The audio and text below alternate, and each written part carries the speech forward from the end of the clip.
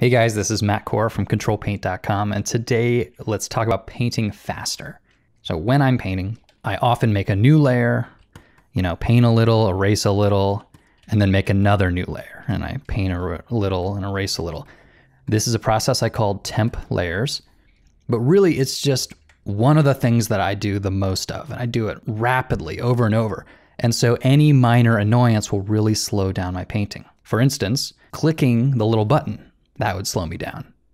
Additionally, clicking the new layer keyboard shortcut brings up this little box. That's annoying. So that also would slow me down. What I want to do is make it seamless. I want to make it invisible.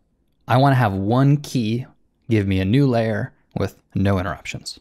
And the way we're going to do this is by using an action.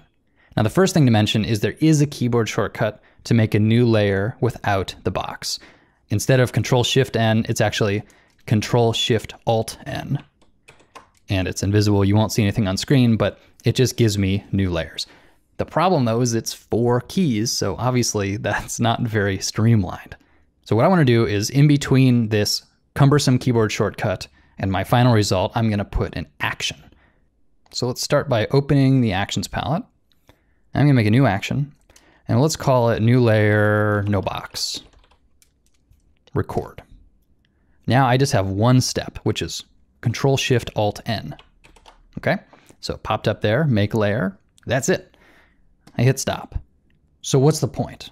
Well, the point of this is that actions can be bound to function keys. And the way we do that is by selecting the action, go here to the options, and I change it to, I'll do F2 because that's very near my fingertips. All right.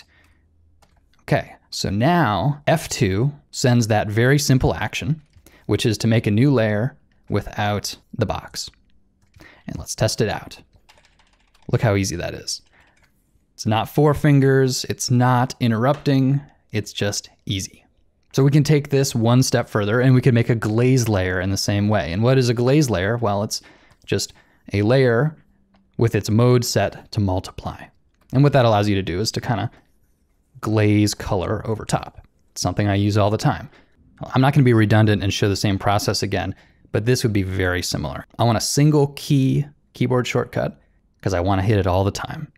So I'd make a new action. This time it would be 2 steps. It would be make a new layer. And then the second step would be to set that layer's blending mode to multiply.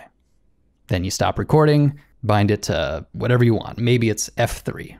Now you can make a glaze layer with one key press. Now I want to make it clear, new layer and glaze layer, these are just my personal things. The bigger issue here is figuring out what you do the most of and streamlining it. In this case, I'm using actions as a way to get around Photoshop's limitation for what you can bind keyboard shortcuts to. But that's just the technical part. At a high level, all I'm doing is figuring out how can I make one button on my computer yield a complicated action. And in doing so, streamline my painting process.